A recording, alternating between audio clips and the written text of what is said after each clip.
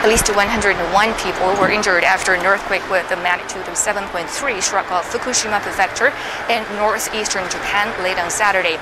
The quake was firstly measured with a magnitude of 7.1 and it was later revised up to 7.3, the Japan Meteorological Agency, or JMA, said. So far, no tsunami warning has been issued. The quake locked upper 6 in some parts of Fukushima Prefecture on the Japanese seismic intensity scale, which peaks at 7.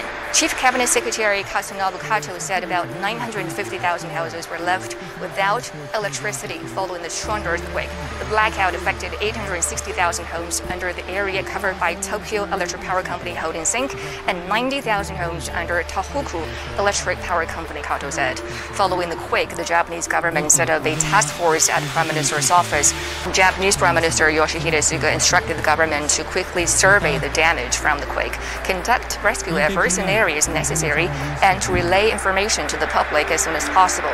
The quake was also felt in the capital, Tokyo, where an intensity scale of 4 was logged, with many reporting that their houses and furniture underwent strong shaking, some saying they felt dizzy because of the quake. Tokyo Electric Power Company says it has found no abnormalities with reactors at Fukushima Daiichi and Daini nuclear power plants after the quake.